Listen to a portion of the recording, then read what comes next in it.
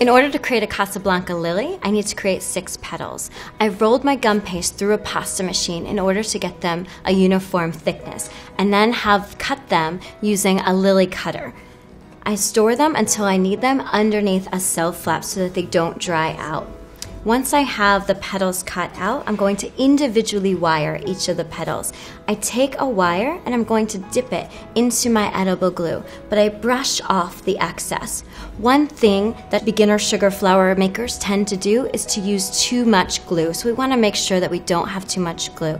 We'll insert our wire into the length of our petal. I like to have my fingers on either side of the petal holding it so I can feel that it's directly in the center of my petal. I'm going to put that down. Now, one of the features of a Casablanca lily is that the edges of the petals are very, very ruffly, and that look is achieved by using a ball tool. I'm going to hold the ball tool like a pencil and trace around the edge. Just go back and forth, back and forth. When I'm working with a ball tool, it is not an up and down stabbing motion. It is a back and forth motion that's going to create all of this ruffliness. The more pressure that I apply, the more ruffly the petal edges will be. And I'll do that same technique on both sides of my petal, and then you'll notice that I have a little ridge here. Obviously, petals don't have ridges where it's thick in one part and then thin in another part, so I just want to go back and forth across that ridge and ease out so that it looks